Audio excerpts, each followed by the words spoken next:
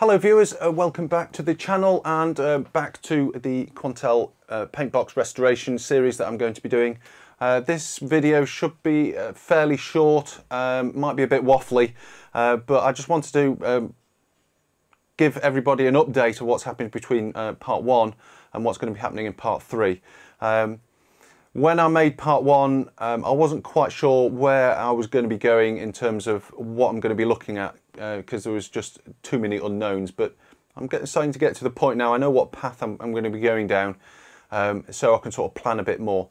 So I just wanted to bring you all up to speed on what's been happening since part 1, because there has been quite a few things going on. Now, one of the first things I noticed when I was trying to get this running, I was actually probing around with my logic analyzer, making some connections onto computer 2 with the card tucked in the back there, and I realised that the card wasn't even plugged into the back plane. I was actually dumbstruck by it. So I did a bit of investigation, and it turns out that the highway, the back plane, which is a huge, great big 8-layer PCB, which sits in the back here, it's as big as the front of the machine, that was out of position.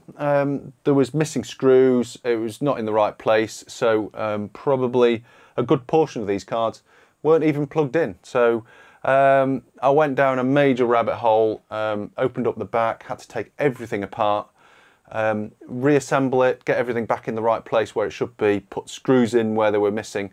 It was a bit of a monumental task, but the highway is now back where it should be. The cards plug in properly. So that is a great move forward, because if I hadn't have noticed that, I could have spent days and days and days just getting nowhere. So once that was sorted, I was able to just power this up and actually start trying to figure out why computer 1 wasn't talking to computer 2. Now, in part 1, I mentioned that I was going to be replacing an IC, one of the address decoders. I tested that out of circuit and it worked absolutely fine, so that obviously wasn't the issue. Finally tracked it down to some of the dip switches just weren't set properly. The service manual didn't have the configuration set up for the EPROMs that I've got on this machine, so I didn't really know what they should be. So I had to use the logic analyzer, look what the inputs are and what it's supposed to be comparing. So eventually got that sorted, got the dip switches in the right place, powered it on, and the 68000 it starts up, it grabs the SSP address and the program counter out of EPROM, jumps to code, starts executing Quantel's code. It doesn't get very far. Sometimes you'll power this on and it will literally go bus error straight away.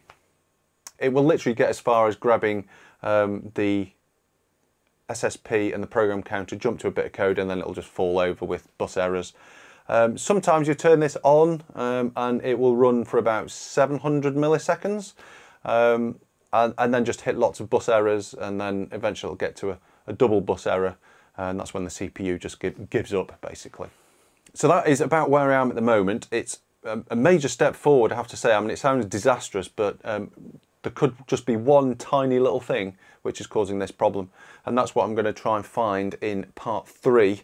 Because what I'm going to be doing, I'm going to be disconnecting all this. There's not really much more I can gain from having all these probes on here.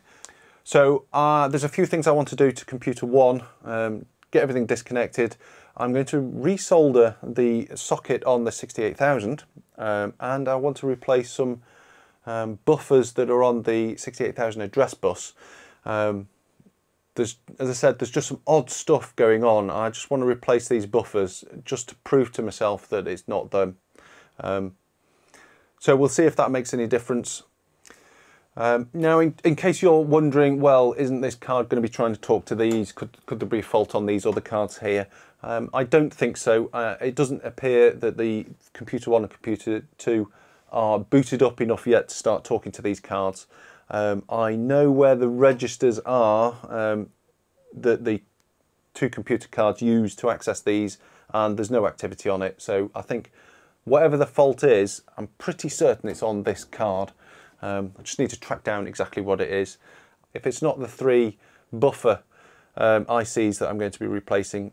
It's something to do with the 8-bit peripherals. There's a number of things on here. We have a CRT controller. We've got some RAM and a serial port on this card, as well as some other hardware registers which allows the machine to talk to these other cards.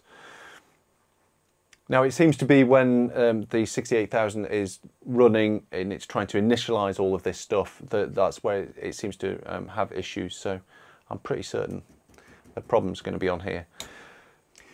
Right, I think that pretty much concludes this video. I wanted to keep it fairly short, and I think there's going to be more interesting stuff to come in part 3. So keep an eye out for that. It won't be long, probably just a couple of days. So I will see you soon. Bye for now.